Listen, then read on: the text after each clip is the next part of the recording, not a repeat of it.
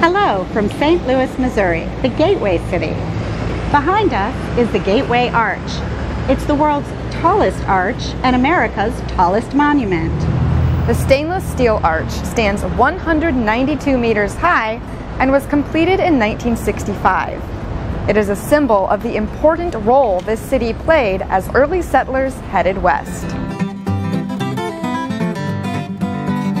The arch was built to commemorate the 300,000 people who came west after Jefferson made the Louisiana Purchase.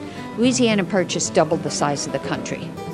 Before that, everybody out east was getting a little restless, they wanted a little more opportunity, a little more economic advantage. People came west, they came through St. Louis because it was the last large city that they could actually get goods and provisions.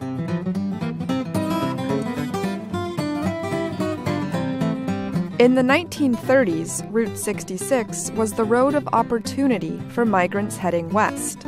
Hundreds of thousands of Americans left the plains for the promised land of California. They were fleeing an historic drought that had turned the land to dust. John Steinbeck wrote about Route 66 in his classic novel, The Grapes of Wrath. 66 is the path of a people in flight.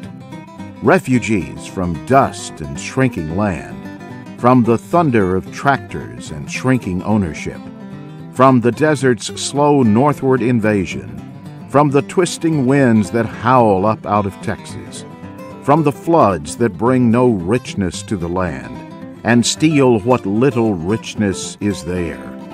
From all of these the people are in flight, and they come into 66 from the tributary side roads, from the wagon tracks and the rutted country roads.